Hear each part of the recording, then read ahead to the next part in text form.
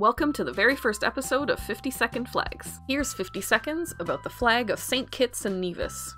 Saint Kitts and Nevis is a Caribbean country southeast of Puerto Rico and west of Antigua. It consists of two islands, St. Christopher and Nevis, making a fun exclamation mark map. The flag was adopted in 1983, at the same time as the country's independence. A public competition was launched for the design of the new nation's flag, and Edrice Lewis's submission was chosen. Lewis was a student at the time, and she now supports kids in St. Kitts and Nevis with a yearly scholarship program. The flag features two stars for the country's two islands on a black band that's a nod to the citizens' African heritage. The green represents St. Kitts and Nevis's fertile lands, and the red, the struggle against slavery and colonialism.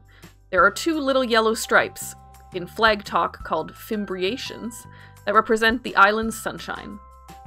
St. Kitts and Nevis's flag flies proudly all over the country, including on this dapper bow tie.